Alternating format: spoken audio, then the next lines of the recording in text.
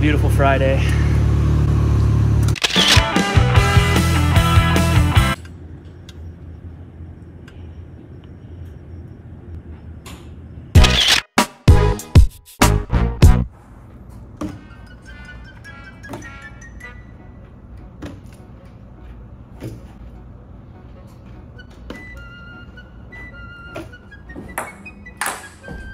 Oh!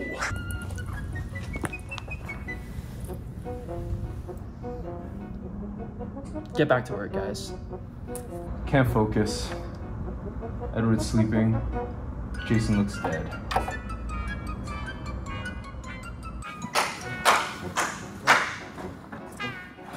What are we doing here, guys? It's 12 o'clock on a Friday. You're sleeping. You're playing games. What am I paying you for?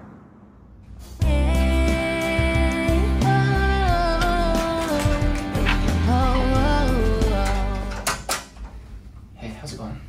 Hey Steven, my name's Dr. X.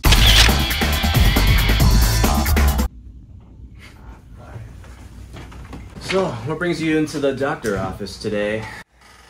I think my business is sick. Yeah, what are your symptoms?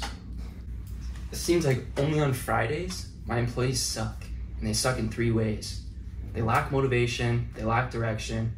It seems like they have personal limitations. What should I do? I've seen this case before, and it's pretty nasty. I think you've got the 5-day work week.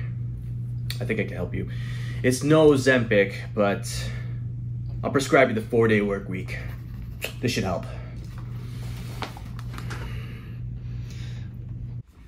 Thanks, but how is a 4-day work week gonna help my business?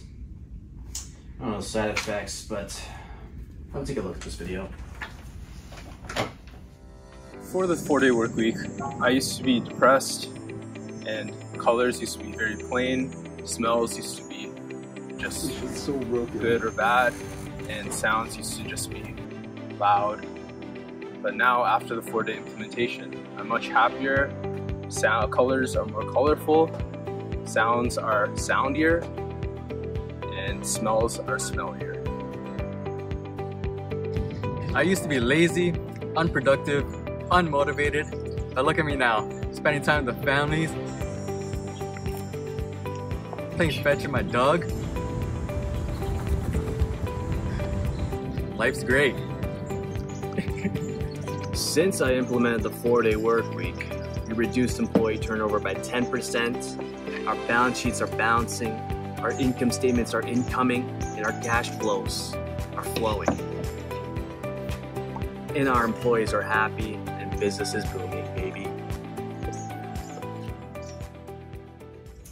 So you're telling me that if I implement a 4-day work week, my employees will have better health, more productivity, and I'll be able to attract and retain more employees?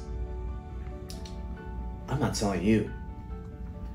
Empirical evidence speaks for itself. This was an article prepared by one of our top students from the School of Accounting and Finance. Wow, thank you.